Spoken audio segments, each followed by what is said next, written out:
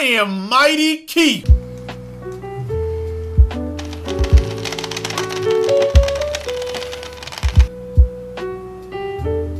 Hey man, you okay? Oh, I'm fine. You know what today is, right?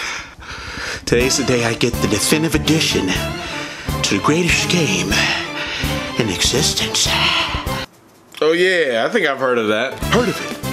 You mean you've never played Persona 5, aka the greatest game in history? I mean, it really just doesn't seem to be my kind of game, but sure. I just don't understand what you mean by saying that the greatest game in history isn't your kind of game.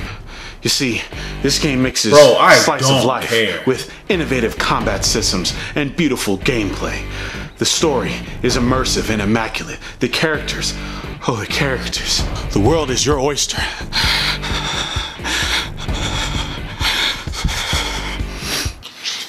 I mean, I'm happy for you, bro. I really am. It definitely seems like a type of game for people like you. What do you exactly mean, people like me?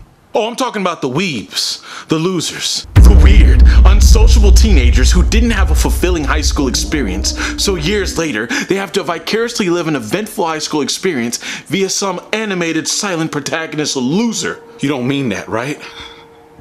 I mean, that would be such a rude thing for you to mean. I think his name is Joker, right? How fitting, because of his clown-ass character. How fitting because of the clown-ass fan base that Persona 5 has. How fitting because of this clown-ass game. Wait.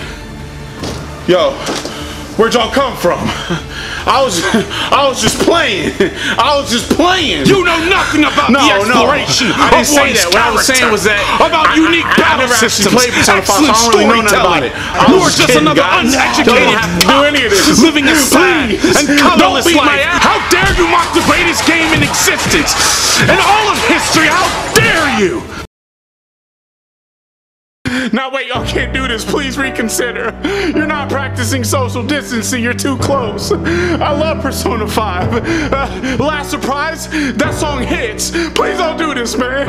I love everything about Persona 5. Wait. Or that's just crazy. Oh God, if you're wondering why I'm out of breath, it's because I was going around to YouTubers and subscribing to them like Mighty Keith, because there's maybe 30% of people that haven't subscribed yet, and it'd be great if you guys did that, because YouTube will one day be like, alright, they don't like him anymore, so I won't show them the videos. And if you're watching it already, you may as well subscribe.